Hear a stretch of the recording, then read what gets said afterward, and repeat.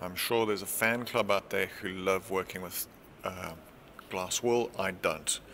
I have gloves and a mask on and I itched like crazy, so I try to get this job done as best I could.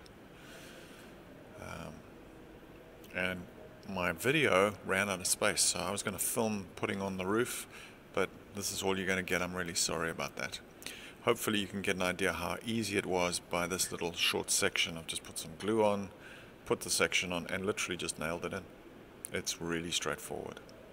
And then I just trimmed it off to line up with the spline. So this is the top ply.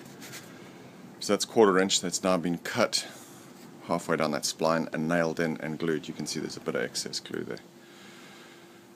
It went on pretty simply, or easily should I say. The curve isn't great, so I'm just going to kind of go up to here. You can see this is where the join is. Now in hindsight I should have matched up that join with this join, because I had these extra bits of timber to kind of level things off. As it turns out, because these flow in the same direction, there isn't a need. I mean, you can see if you look at the reflection further down where those pliers are, it's actually not in bad shape. So I'm going to put wood filler between the two, because there's probably less than 1/8 of an inch between them, and then I'll sand that smooth. Right, so you can see I've now added some more insulation.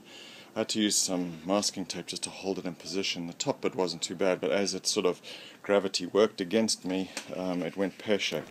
I was adding the ply to the front. It's the thinner 1/8 inch, and I didn't realize I was moving the trailer.